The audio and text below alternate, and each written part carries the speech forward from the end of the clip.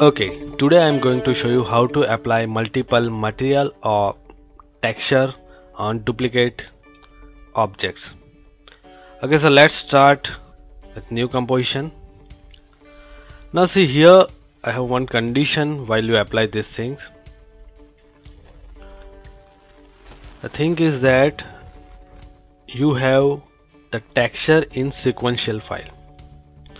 So for example, here I import this sequential file which contain the texture of playing card, and here I have one another texture which contain face of this particular playing card. So now I just need to apply these things on image plane 3D. Okay, so why I am using image plane instead of any shape and all these things? Because image plane automatically size itself as our image. Okay, so here I use these things. Here I apply one more image plane and apply this face on this. Now I merge these two things and I just move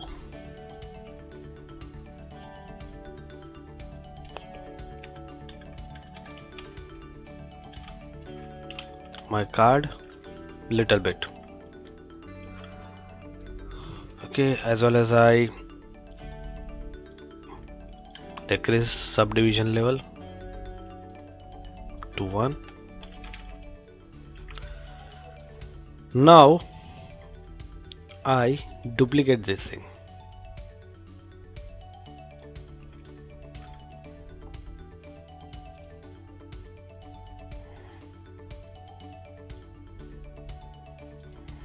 For example, 12 copy, rotate like this, 0.01. So now you get duplicate of this merge 3D, and here you see that the duplicate contains same texture as we have over here on merge 3D. Now you, for example, play these things and you see you get change every time because the sequence play like this, so we get change in every frame. Now see here in duplicate there is one option called time offset. So for example, apply 1, so it gives you offset of, for example, the first card contain the frame animation of 0th number frame, the second card contain first number to the offset with 1 frame. But what happen when you play these things, you get this kind of animation. So now what I have to do? So I just select this sequential file, I put this sequence in loop. Now you have to ensure that how many frame you want for animation. For example, here I set this thing to 200 frame. Okay, now the problem with this sequential file is that it's change on every frame. Okay, now I have to what I have to do is that we change this sequence on every 201 frame. Okay, so for example, this first image stand for 200 frame, and on 201 frame the next frame is visible or activate. So for that, what I have to do, I just select this sequence, I go to miscellaneous time stretcher.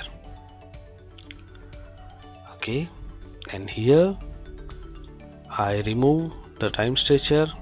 On 0th frame I again animate this thing, and on 201 frame I apply this to 1.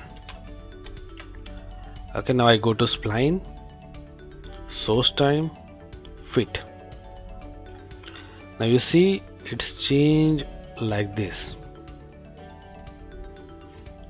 So just I select this thing, I just tape in. So what happened over here like this, and here it's changed. Now for example this is 201 frame, so the next frame is on 402, the third frame is on 606, and all these things. So this is very tough. For example you have 50 or 52 images, so this calculation is little bit hectic. So here we use some good features of Fusion graph editor. So I just select this two keyframe, I right click over here, I go to set loop, and I set this loop into relative. So it gradually give you the values. So on 201 frame you got, for example, first frame, here you got second, third, and all these things. Now what I have to do, just go to duplicate, and here I change my time offset to 201, and now you see. Now for example here I apply 52,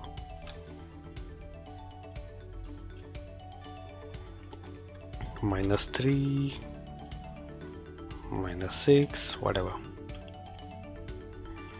Okay, and you just apply some animation over here. For example, animate like here 0,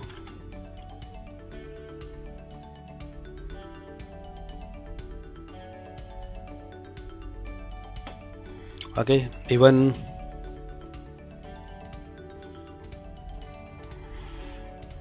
I just put 20. I go to jitter, change X offset, Y offset, Z offset, some rotation in jitter like this.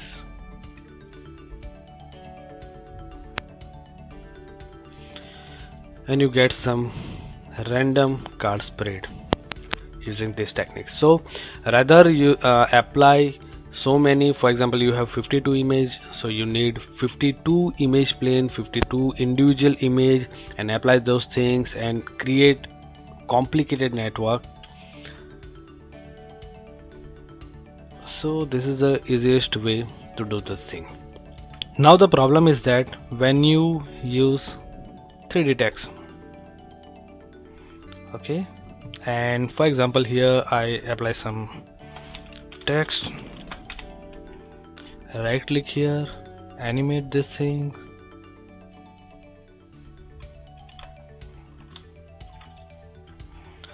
now I go to next frame. For next frame I use square bracket,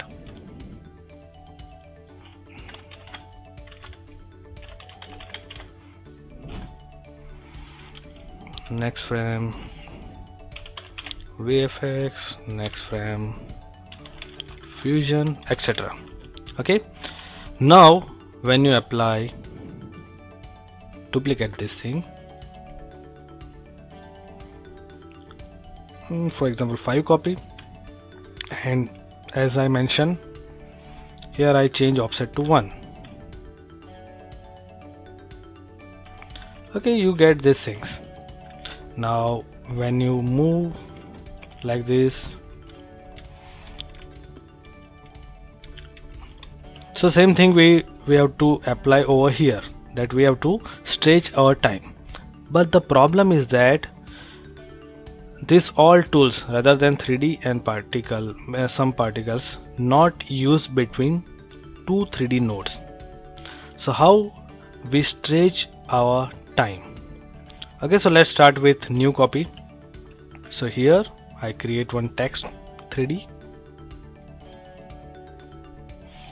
and here I right click over here, go to script, user control. I have to add my manual control on this page, so I have to select text page. Our type is text, and for example my text and OK. So here I got these things. Now I put some text over here, for example Chetal, animate, Gazdar, VFX, Fusion, Blackmagic,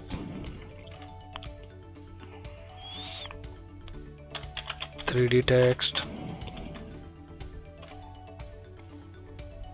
then anything, workflow, whatever come in my mind I just write down here.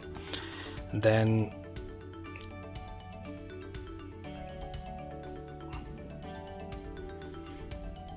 simple,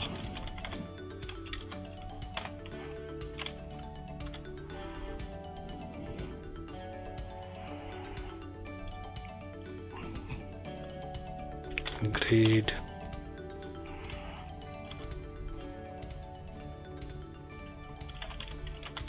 duplicates, and so on. Okay, now I just right click over here on my style text, add expression, and I just pick this my text over here. So now you see I just apply some extrude.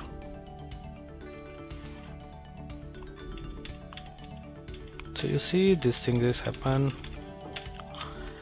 Now I just duplicate this thing same way, and for example 5 copy, little bit in X, Y, and change my offset to 1. Okay, so I get same result like this, but as I mentioned earlier that we need a animation stretch to, for example if I here set to 200, so on 201 frame I want to change my text. So what I have to do, just remove this expression, I write new expression, that is self colon get value bracket inverted double comma, then I call this attribute my text comma and time. So what it did, it call value on this particular time. So right now on 0th frame it call the value from here, on 1 frame same value, same value, same value. Now what I have to do, I just divide this time by 201. So what happened, for example here my time is 0, so 0 divided by 201, that is 0. For example 100, so 100 divided by 201, that is 0 point something, but time always, the frame always calculate in round figure, so again 0.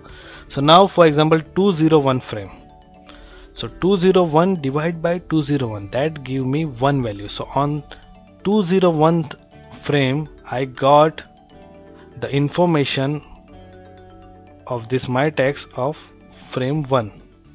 Okay, and for example 402, so 402 divided by 201, that is 2. So that's how, see,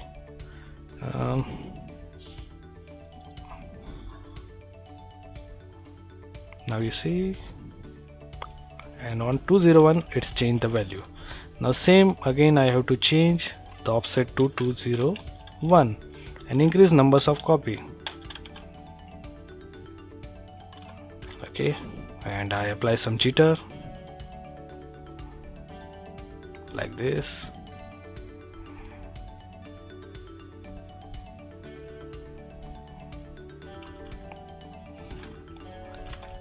So that's how you set multiple tags with this shortest workflow. I hope you like this tutorial. See you soon.